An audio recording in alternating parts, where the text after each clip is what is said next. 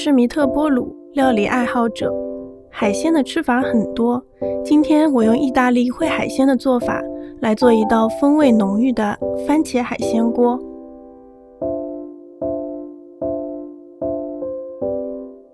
首先来准备食材，洗净的鲜鱿鱼切成圈，蛤蜊提前用淡盐水浸泡去掉泥沙，鲜虾开背去虾线，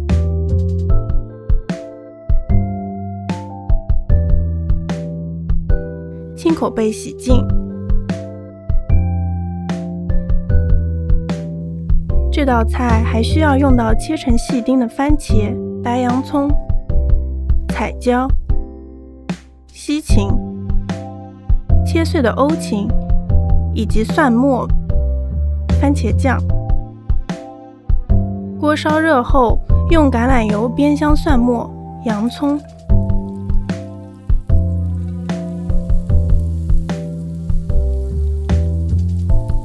再放西芹、彩椒炒软。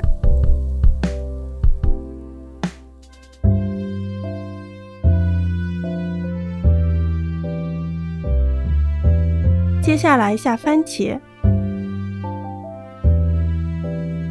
番茄酱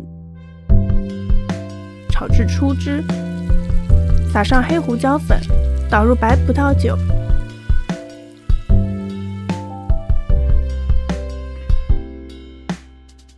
大火煮沸后，转中火焖煮至汤汁浓郁。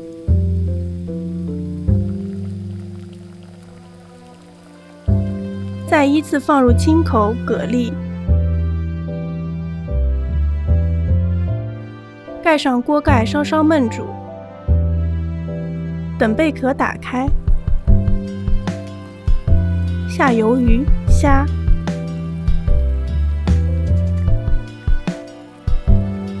再焖上几分钟，让海鲜充分烩熟入味。出锅前加少许海盐调味，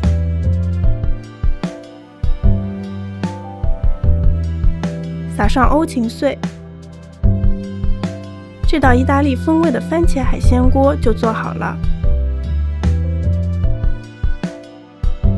制作西式的烩菜，比较建议用铸铁锅来做，保温性能会比较好。